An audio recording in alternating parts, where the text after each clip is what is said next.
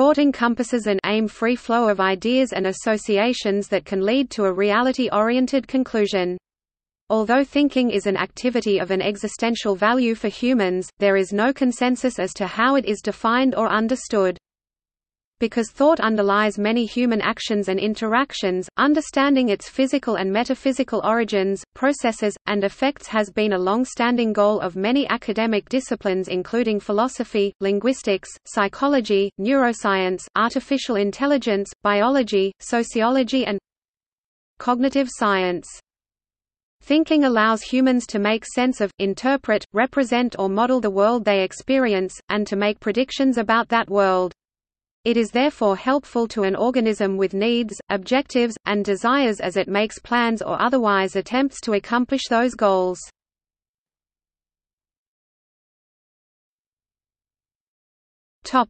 Etymology and usage. The word thought comes from Old English ode, or geode, from stem of enkan, to conceive of in the mind, consider. The word thought may mean a single product of thinking or a single idea. My first thought was no. The product of mental activity. Mathematics is a large body of thought. The act or system of thinking. I was frazzled from too much thought. The capacity to think, reason, imagine, and so on. All her thought was applied to her work. The consideration of or reflection on an idea. The thought of death terrifies me. Recollection or contemplation. I thought about my childhood. Half-formed or imperfect intention. I had some thought of going. Anticipation or expectation. She had no thought of seeing him again. Consideration, attention, care, or regard. He took no thought of his appearance. And, I did it without thinking. Judgment, opinion, or belief. According to his thought, honesty is the best policy. The ideas characteristic of a particular place, class, or time. Greek thought. The state of being conscious of something. It made me think of my grandmother. Tending to believe in something, especially with less than full confidence. I think that it will rain, but I am not sure. Definitions may or may not require that thought take place within a human brain, see anthropomorphism. Take place as part of a living biological system, see Alan Turing and computing machinery and intelligence. Take place only at a conscious level of awareness, see unconscious thought theory. Require language. Is principally or even only conceptual, abstract, formal. Involve other concepts such as drawing analogies, interpreting, evaluating, imagining, planning, and remembering. Definitions of thought may also be derived directly or indirectly from theories of thought.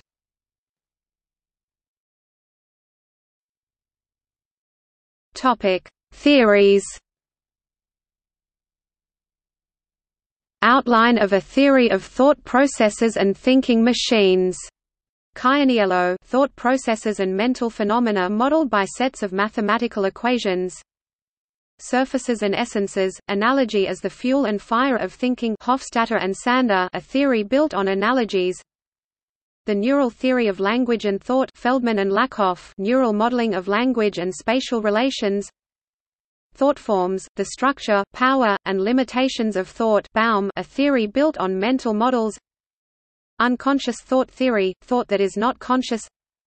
Linguistics theories, the stuff of thought. Steven Pinker, Noam Chomsky, the linguistic and cognitive theory that thought is based on syntactic and linguistic recursion processes. Language of thought hypothesis. Jerry Fodor, a syntactic composition of representations of mental states, literally, the language of thought.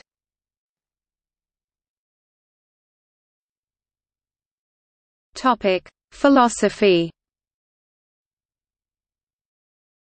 What is most thought-provoking in these thought-provoking times, is that we are still not thinking. The phenomenology movement in philosophy saw a radical change in the way in which we understand thought.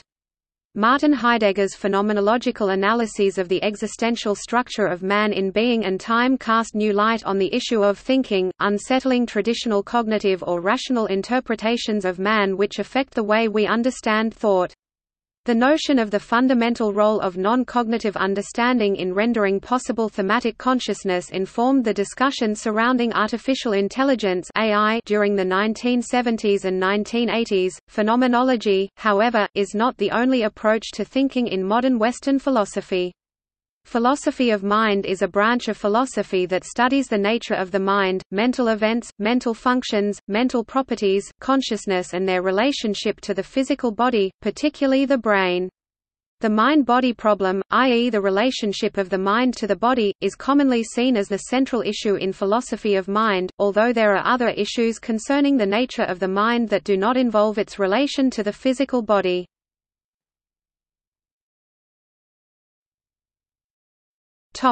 Mind-body dichotomy.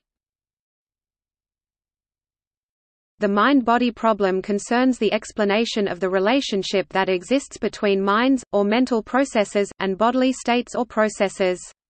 The main aim of philosophers working in this area is to determine the nature of the mind and mental states, processes, and how—or even if—minds are affected by and can affect the body. Human perceptual experiences depend on stimuli which arrive at one's various sensory organs from the external world, and these stimuli cause changes in one's mental state, ultimately causing one to feel a sensation, which may be pleasant or unpleasant. Someone's desire for a slice of pizza, for example, will tend to cause that person to move his or her body in a specific manner and in a specific direction to obtain what he or she wants. The question, then, is how it can be possible for conscious experiences to arise out of a lump of gray matter endowed with nothing but electrochemical properties. A related problem is to explain how someone's propositional attitudes, e.g. beliefs and desires, can cause that individual's neurons to fire and his muscles to contract in exactly the correct manner. These comprise some of the puzzles that have confronted epistemologists and philosophers of mind from at least the time of René Descartes.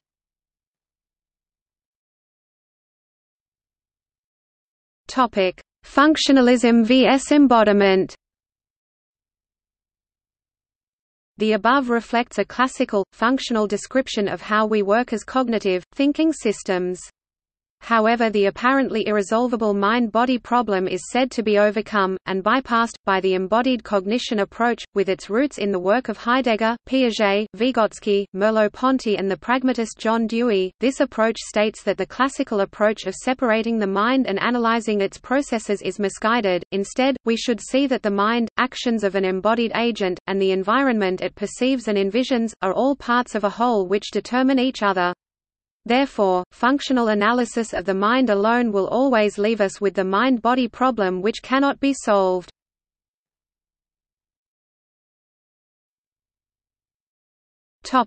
Biology. A neuron, also known as a neuron or nerve cell, is an excitable cell in the nervous system that processes and transmits information by electrochemical signaling. Neurons are the core components of the brain, the vertebrate spinal cord, the invertebrate ventral nerve cord and the peripheral nerves. A number of specialized types of neurons exist. Sensory neurons respond to touch, sound, light and numerous other stimuli affecting cells of the sensory organs that then send signals to the spinal cord and brain.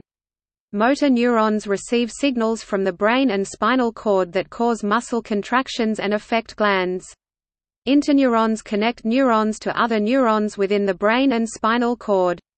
Neurons respond to stimuli, and communicate the presence of stimuli to the central nervous system, which processes that information and sends responses to other parts of the body for action. Neurons do not go through mitosis and usually cannot be replaced after being destroyed, although astrocytes have been observed to turn into neurons, as they are sometimes pluripotent.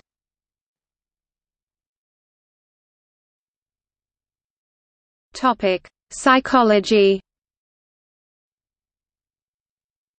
Psychologists have concentrated on thinking as an intellectual exertion aimed at finding an answer to a question or the solution of a practical problem. Cognitive psychology is a branch of psychology that investigates internal mental processes such as problem-solving, memory, and language. The school of thought arising from this approach is known as cognitivism, which is interested in how people mentally represent information processing. It had its foundations in the Gestalt psychology of Max Wertheimer, Wolfgang Kohler, and Kurt Koffka, and in the work of Jean Piaget, who provided a theory of stages, phases that describes children's cognitive development. Cognitive psychologists use psychophysical and experimental approaches to understand, diagnose, and solve problems, concerning themselves with the mental processes which mediate between stimulus and response. They study various aspects of thinking, including the psychology of reasoning, and how people make decisions and choices, solve problems, as well as engage in creative discovery and imaginative thought. Cognitive theory contends that solutions to problems either take the form of algorithms, rules that are not necessarily understood but promise a solution, or of heuristics, rules that are understood but that do not always guarantee solutions.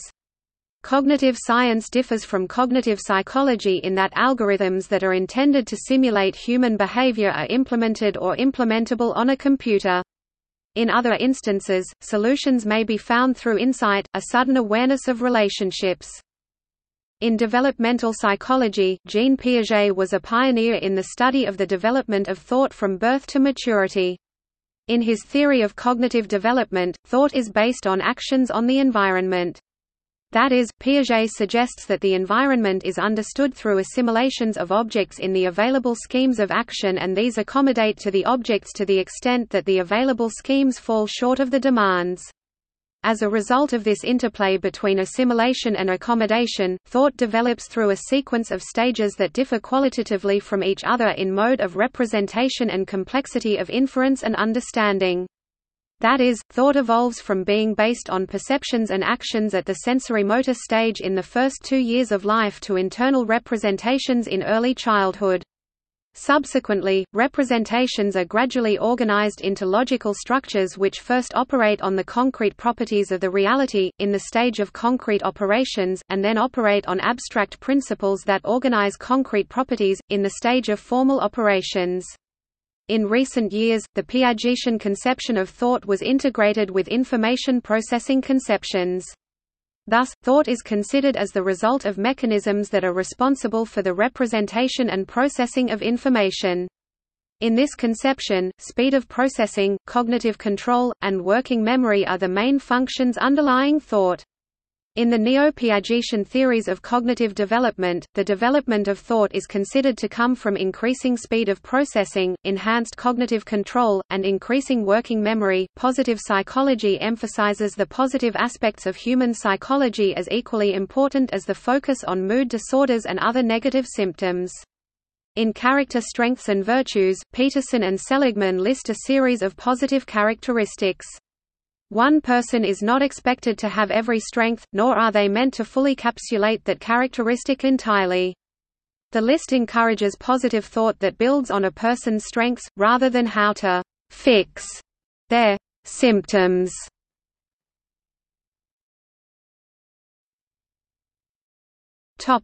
Psychoanalysis. The id, ego, and superego are the three parts of the psychic apparatus. Defined in Sigmund Freud's structural model of the psyche, they are the three theoretical constructs in terms of whose activity and interaction mental life is described. According to this model, the uncoordinated instinctual trends are encompassed by the id. The organized realistic part of the psyche is the ego, and the critical, moralizing function is the superego. The unconscious was considered by Freud throughout the evolution of his psychoanalytic theory to be a sentient force of will influenced by human desire and yet operating well below the perceptual conscious mind. For Freud, the unconscious is the storehouse of instinctual desires, needs and psychic drives. While past thoughts and reminiscences may be concealed from immediate consciousness, they direct the thoughts and feelings of the individual from the realm of the unconscious. For psychoanalysis, the unconscious does not include all that is not conscious, rather only what is actively repressed from conscious thought or what the person is averse to knowing consciously. In a sense, this view places the self in relationship to their unconscious as an adversary, warring with itself to keep what is unconscious hidden. If a person feels pain, all he can think of is alleviating the pain. Any of his desires, to get rid of pain or enjoy something, command the mind what to do. For Freud, the unconscious was a repository for socially unacceptable ideas, wishes or desires, traumatic memories, and painful emotions put out of mind by the mechanism of psychological repression.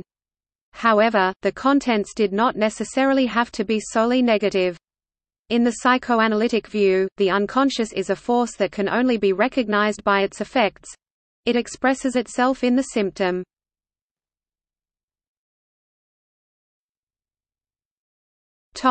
Sociology. Social psychology is the study of how people and groups interact. Scholars in this interdisciplinary area are typically either psychologists or sociologists, though all social psychologists employ both the individual and the group as their units of analysis. Despite their similarity, psychological and sociological researchers tend to differ in their goals, approaches, methods, and terminology. They also favor separate academic journals and professional societies. The greatest period of collaboration between sociologists and psychologists was during the years immediately following World War II.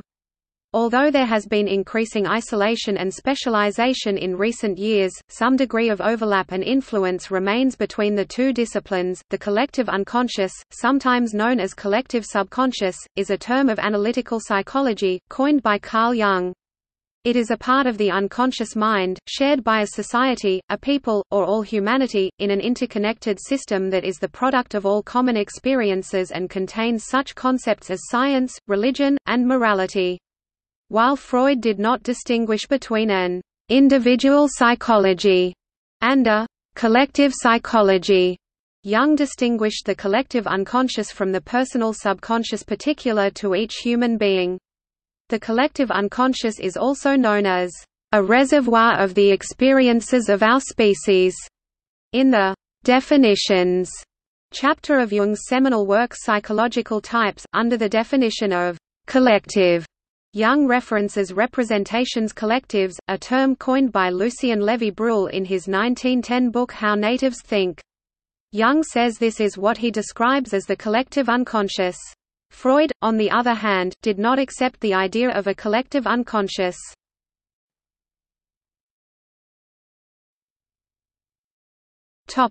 See also: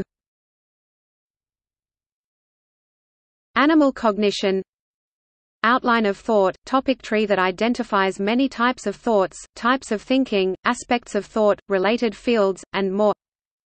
Outline of human intelligence, topic tree presenting the traits, capacities, models, and research fields of human intelligence, and more.